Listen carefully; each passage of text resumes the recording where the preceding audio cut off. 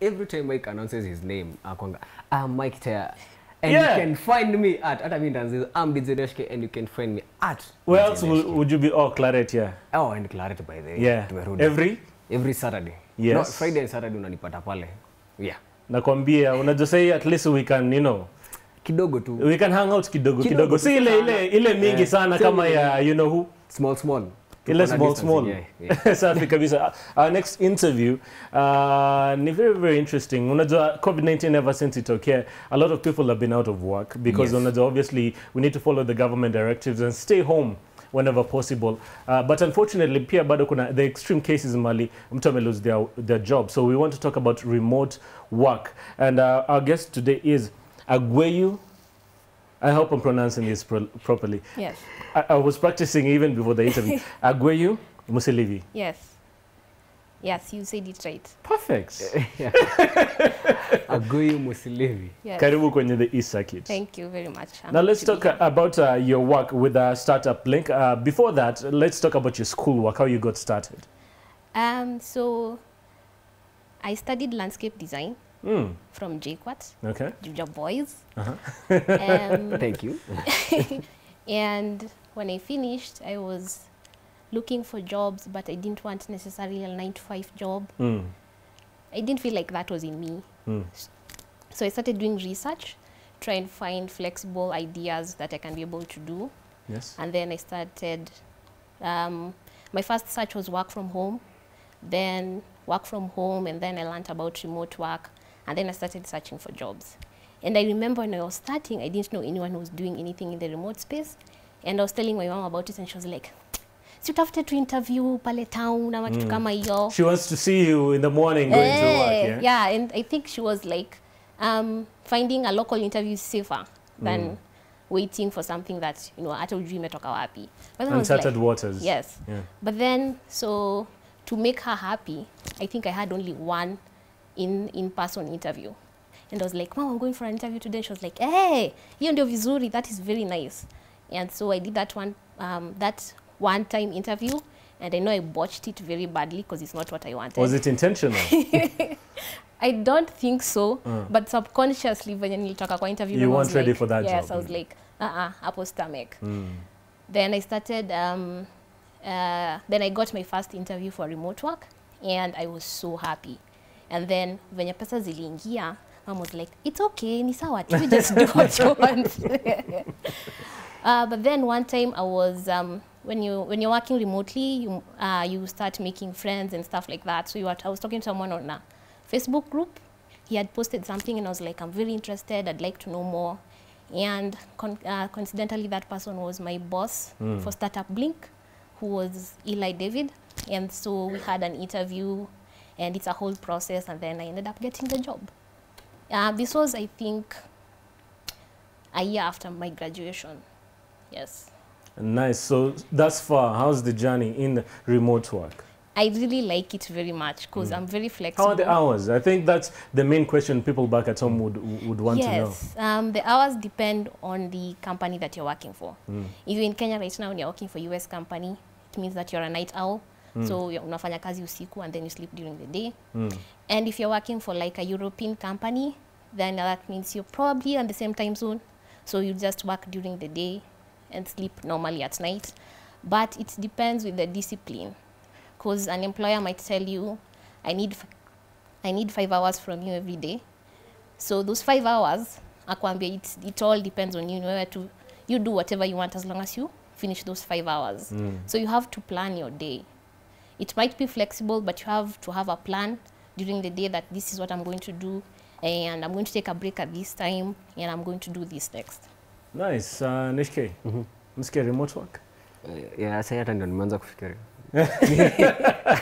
I'm thinking about it, but anyway, I had to learn more. But with the remote work, I'm guessing it requires more discipline. Yes, it does. Because, you know, with a 9 to 5, you're there. You're there. So you have no option other than to work, because what else will you do in the office? Yeah. But when you're at home, there's all these other distractions. Yes. The fridge is there. You're constantly looking at it. Exactly. So how was it? Was it difficult to initially gain that discipline? Yes, it is kind of difficult, but at the same time, I think I'm a workaholic. So my problem was taking a break. Yes, my biggest problem was taking a break. We should all have that problem. Yeah, we should all have that. That's something the youth need to have as a problem. Yeah, and I remember I used to work till like 12 midnight, and my mom would come and be like, hey, kwani hiyo ni kazi gani? Yeah, but now I've just learned to have a system where if I am working during the day, I take breaks after like every 1 hour because I'm looking at the computer the whole day. So take a break after 1 hour, go to the gym in the evenings, you know, stuff like that. Now let's talk about remote work. Startup Blink aside, what would you advise the youth in terms of remote work? Is it something they should definitely go after? Yes, I think it's something they should go after. I think it's something that has so much possibilities, considering that every youth right now has access to a smartphone, has access to a laptop. So if you have access to a smartphone and the internet, you can start from there. I remember when I was starting, my biggest problem was the Kenyan space is full of content creators.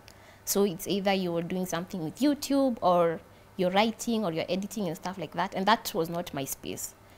But there's a lot of potential in that space alone. And then you have these classic jobs like what I am doing, or a design job or administrative jobs, because they're there virtually. So all you have to do is like start your research, and I tell people to start with Facebook, because I don't use Facebook personally all the time, but I am in a lot of remote work groups, and you can always find something there. There's always some work to be found there. There's always some work to be found there. Join as many remote groups as you can, digital nomads, and work from home groups. What's the salary range? I think, if we're being honest, but this is something we need to address even before we continue with the interview. When it comes to your first job, because I know a lot of fresh graduates are looking at watching the show. I think the most important thing is gaining that experience. First of all, the most important thing is breaking into that space. Because it will take a while. You can decide that you want a paying job immediately, or you can decide to do an internship. You immediately want to buy the Benz and the BMW. Yes, but that's going to be very disappointing for you. So if you decide that you want to buy the Benz immediately, my friend, utashinda hapo. So I think the best way to like get into this space is to accept an internship. And internships, there are some that do pay and some that don't pay. But most remote employees are very conscious on how much energy that you're using or time that you're using. So they'll always give you something small, either ni kuketa for Wi-Fi, ama kuketa something small for your laptop or just something. To see how you are. Yes, because they're putting blind trust in you. So they have to make sure that the space that you're in is a good one to be able to deliver the job. Now, once you're established as a remote worker, what's the salary range? The salary range depends on the type of company you're going for. If you're lucky enough and get an American company, that is like really good money because they pay by the hour. Give us a rough. Kuna kale kanamba tunaitaka hapo kanamba hako. Ni namba utaishi Thika Road ama Dennis Sprit Road ama Juja Boy. Wewe wacha nikwambie, watu niishi Dennis Sprit Road na wana pesa. So it all depends with how much you spend. But for American companies, they do from $7.50 per hour. Wow, okay. So that's really good money in Kenya. That's about 700 plus shillings per hour. That's 800 bob per hour. Depending now on the hours you put in. Yes, depending on the hours that you put in. So that's 750 per hour. And then you can go from there depending on the hours that you're putting in. Unasikia na mbelala tu kwa nyumba. Na mko na smartphone. Na smartphone hapo na laptop. Yeah, your phone is not just for this weird social. There's this new thing, TikTok. Nah, you can make money out of this thing, yeah? This thing. Make some money out of it. Anyway. And then, if he's somewhere Instagramming your shoes, I know. If you're looking for like a European company, that one is a bit less. I think they start with like $3 to $4 per hour, which is not really bad, especially if you're starting. So $3 to $4 per hour. Or sometimes it depends with the contract you have with the employer. Because I tell people that when you go into the remote workspace, always make sure you have a contract. because you don't know these people. You're probably never going to meet these people. Yeah, and you've not met face to face yet. Yeah, you've not met face to face. You don't know how real they are. Yeah. So if they give you a job, make sure that there's a contract in place. The negotiation might take like 2 months, but at the end of the day, you're going to be on the safe side. You know, with the remote work, it reminds me of something that was actually popping a while back. You remember those PTC jobs, pay-to-click jobs? Oh. You remember them? A lot of people are trying to deviate away from them because of, you know, now the money part. Because it was, you're there for hours, then at the end of the day, you have like $1, you know. So how different is it? I genuinely don't know about PTC jobs. Yeah. And I personally try and stay away from freelance websites like Upwork and Fiverr, especially if you're starting. It might be really hard to establish yourself. Yeah. So in as much as you might join those websites, always try and find other interviews. But I know people who in Upwork were making like $2,000-3,000 every month, so they're already established. So it just depends. So the key thing is to become established. Yes. Yeah. Yes. And just like with any other job, start where you are. Yes. Start where you are. Just like umeambiwa hapa, tafadhali, if you get that internship and start where you are. Take the internship. Like the biggest, I know that there's some people who are thinking, oh, nikipata hiyo interview, what should I do and everything. But I've been coaching people, and we talk about how to pitch yourself in an interview, both using your CV and the cover letter, because you're not going to meet this person face to face. So you're probably going to, the first interaction you'll have is through the email. So you talk about how to pitch yourself in the email, and then how to pitch yourself on your CV, even though you are still starting. Because I started from somewhere, obviously. Speaking of starting from somewhere, as in, let's say you're just a youth somewhere, or graduate, or maybe mtoto wako form 4 and you're trying to, you know, pay your own school fees.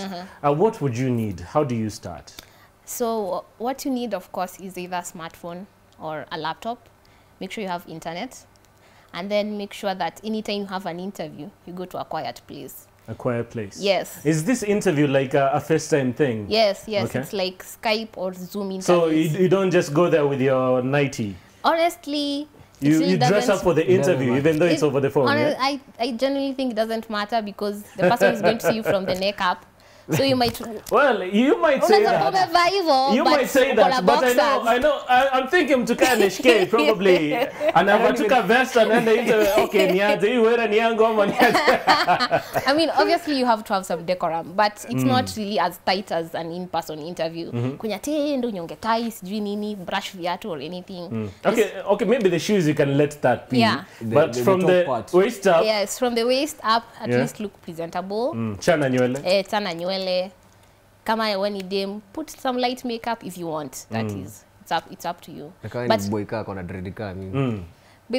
not really, it doesn't really matter. You'll find that maybe the person interviewing you has tattoos all the way to his neck. So. Okay. Tuko fiti. Nice. Thank you so much for letting us know more about remote work. And just like she said, this is something you definitely need to look into. But for starters, what website would you recommend, or what job would you recommend for someone in Kenya right now? For someone in Kenya right now, as I said, content creation is really big in Kenya right now. Content creation in terms of? In terms of either you're doing stuff on YouTube or on Facebook, or also you're doing writing. If you're a creative with writing and editing and stuff like that, there's a lot of space in Kenya right now for that. But also you can go for customer service. Because when you're working remotely, you're probably just going to be answering people via email. It would be a big deal. So customer service would be a good place to start. But you need the voice for it. Not really, because you won't be talking to people like on the phone. You'll be answering emails and chat requests. So yes. that one is more attitude than anything. Yes, so you just have to like teach yourself how to convey a very good personality via text. And then social media, because that's always a good space to start. Social media, either marketing or management. What else? I think those are the good places to start. You can also do research and data entry, because when you're doing research, most likely the company will tell you what it wants and how they go about it and the tools that they use. So all you have to do is just, perfect your art. And once you gain that CV, you can actually make a lot of money. Yes, you can make a lot of money. It's very real. And where can someone find you to get more information or maybe just to chat and get some advice from you? So I am Agweyu1, Agweyu, AGWEYU, 1 the number, at Twitter and Instagram. And then Agweyu1 on Facebook, which is AGWEYU, ONNE. Yes. Thank you so much for coming to the Ecircuit and enlightening us. Yes. Any parting shot for the youth? If you're in a position to get into the remote workspace, please do. You can make a lot of money. Just be patient, obviously. It might take a while, especially if you're in a Kenyan space or in an African space, because there's some people who you might end up getting an interview with and they're very shocked. Like, oh my God. You know English. Kenya has internet. Wow. This is very surprising. And your English is very good. So, yeah, it's true. So just be, and patience. Yes, be patient with them. And the most important thing is your output. What does your work say about you? If your work is excellent, then it really doesn't matter. Nice. Thank you so much, Madam Agweyu, for coming through to the Ecircuit. Kuna request? Nishike najua. Unaona ako trigger ready. Kuna request ya kurushia watu? Sasa sina request. Mimi nasikia mix zake zinabamba sana. Nilikuwa nimekaa hapo tu nikisikiza. Thank you. I hope next time tunaweza come to have a conversation about Gengeton. Not really. Yeah, it's like this conversation. Gengeton imefanya nini? Hold up. Sijakata. Imekubalika, mimi nakubali naipenda, I like vibing to it, but now it's about the content. So, that's a conversation that has never ended. You know, people are not thinking like this is what the youth want right now. Because hakuna venye Gengeton inaweza sell if nobody's consuming it. So there are consumers, yes. There are but consumers. But is it, unajua vitu mingi unaweza consume, but is everything good for you? Not everything is good for you, but everything can be good for you in moderation. Hey, hiyo nyingine tumesikia. Hey, hiyo nyingine. That's another thing to add in the conversation that we will have eventually. I think we need to call Ochungulo family and have a sit down up on the Ecircuit. But until then, remember the question of the day is, if you find your partner, your boyfriend/girlfriend cheating, na unajibu in the act. Unajibu sasa. Or in the act. In the act, yani toa. Yeah. Toa in the act. Yeah. Okay. What would you do in that scenario? So first of all, I'm not even a person to make a fuss. I will just get out, let you guys finish.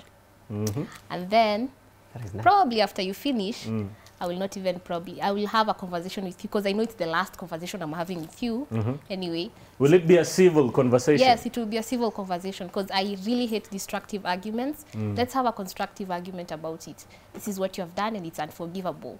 So you understand that you've made a mistake and then you know that I'm going to leave. Okay. I don't know why. I feel like the ladies are lying on this one. Because why are you even talking about it? It has happened. Exactly, so what's there to talk about? Talking about it. Can't you just walk away when ukiendanga?